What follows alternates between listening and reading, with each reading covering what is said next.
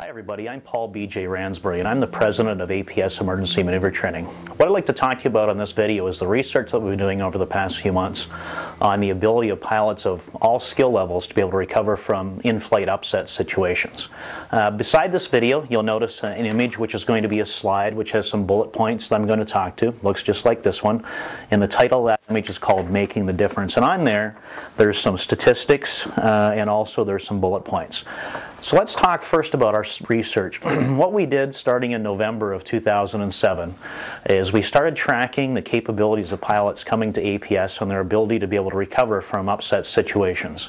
The motivation behind this was simply the fact that it was clear to us over 10 years of doing this that pilots inherently are unable or don't seem to have the skills to be able to recover from extreme flight conditions in pitch, bank, and/or angle of attack. And what we wanted to do is get a benchmark to see how people were doing at various certification levels. For this particular discussion, we're going to focus more on professional jet pilots. And we studied 115 pilots. We didn't discriminate. Everybody coming through our door was evaluated.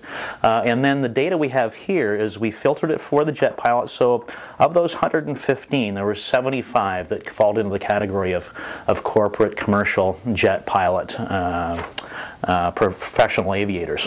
So what we did is the way the research worked. When people arrived, they filled out a survey that defined the demographic of age, type of airplane that they're flying, experience, aerobatic experience, and different parameters. What we did is in the first flight, before they had received any formal flight training, they had a chance to warm up on the airplane, get a feel for it and how it handled. What we did is we subjected them to a variety of upset situations to see how they would respond without any training in dealing with these situations. And the ones that we expose them to are listed on the sheet or the image beside this video, and they are nose low overbank, wake turbulence encounter, cross control stall to an overbank, nose high unusual attitude, and control failure. And specifically, this was a control failure with rudder hard over. Now, the important difference in what we're doing and what pilots would typically see in their certification is that we're not limiting this to, for example, of less than 30 degrees of pitch or 60 degrees of bank. In fact, the FAA defines an airplane upset with as little as 45 degrees of bank, 25 degrees nose up, 10 degrees nose down, or within that regime with at an airspeed that's inappropriate for the flight condition. So pilots are very capable of recovering within that envelope. In fact, beyond that envelope, up to about 30 degrees of pitch and 60 degrees of bank, by the way they're trained and the simulator training that they get, they're very capable of dealing with most any situation as long as it's less than those parameters of 30 degrees of pitch, 60 degrees of bank, and typically in an unstalled flight condition. What we wanted to see is how do people deal with situations beyond those parameters? Do the skills that they have, do they translate into an all-attitude environment? And what we saw, as you can see from our research, that clearly they do not. And if we'd like to really put this in perspective, we're not here to beat up at all on pilot certification and pilot skill. What it comes down to is it's not the pilot's fault, it's the way they were trained. And what we teach at APS Emergency Maneuver Training is all attitude recovery. So we deal with any flight condition, pitch, bank, or angle of attack. So it's an all attitude, all envelope program in dealing with recognition, avoidance, and recovery from virtually any upset situation. So the results we see from these professional aviators, these jet pilots, is before training with the scenarios we just threw at them, they were able to effectively recover in about 41% of the situations.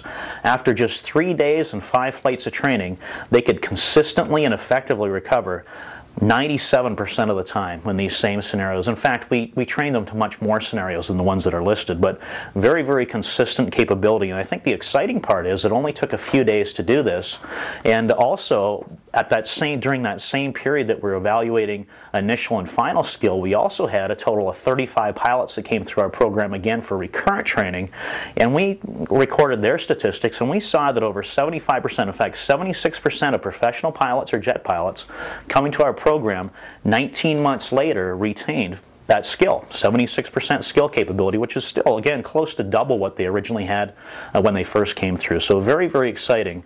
And of course, which motivates us to recommend people to come in and do a recurrent training about every year to a year and a half, just to keep that capability level high to ensure they have the skill, awareness, and knowledge to deal with any upset that they can come across. So What this comes down to is, well, how do we do that at APS Emergency Maneuver Training? Well, it took some time, and we've been doing this for over 10 years. This is our 13th season doing upset recovery training full-time, and it's taken a while to put together a good combination of assets, training program, instructional techniques to be able to deliver this skill to people very quickly.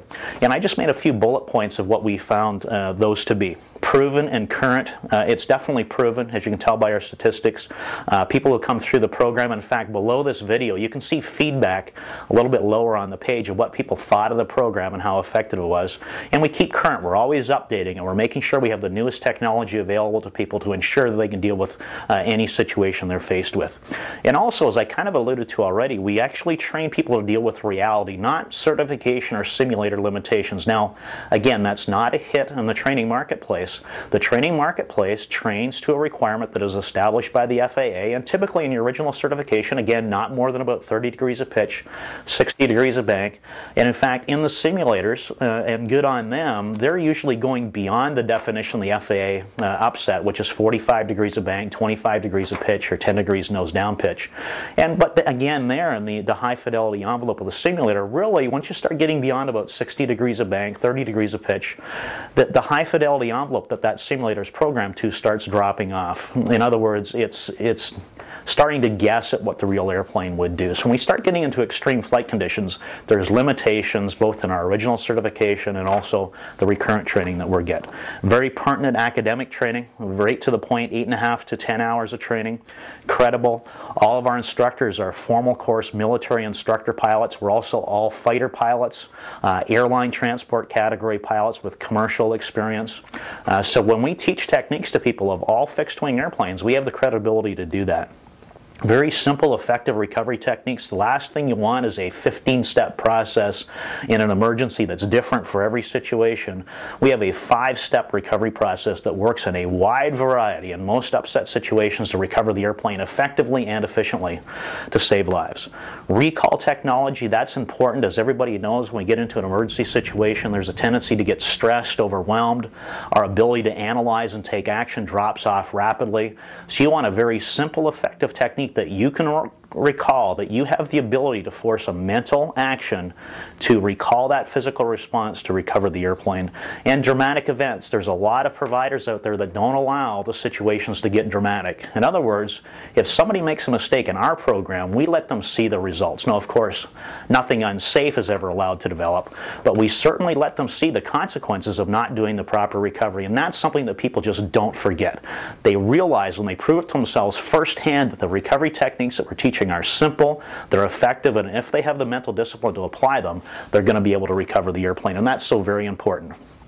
The last point, repetition to proficiency. This is so crucial. You just can't get these skills in a matter of 1 or 2 flights, and we've seen that. In fact, the minimum program that we will guarantee results is 2 days and a full 3 flights of training. Our best program that gives the highest results and the best retention is a full 3 days and 5 hours of flight training, and that's 5 separate flights. Really important to break those apart. You can't just go up for 5 hours in one flight and develop these skills. You need to go up there a couple flights a day. The first day we do 1 flight, the next days after we do 2 flights. Repetition of proficiency. See these situations in a scenario-based profile so you can recognize, avoid, and if necessary, recover from virtually any upset situation you can be faced with in an airplane. We recommend people come back on an annual basis, no later than 2 years to get these skills upgraded. So what we teach is safe, it's effective, and it works. And you can use it in your airplane to save your life, save the aircraft, and save the lives of the people on board with you. We look forward to seeing you in Arizona. Thank you.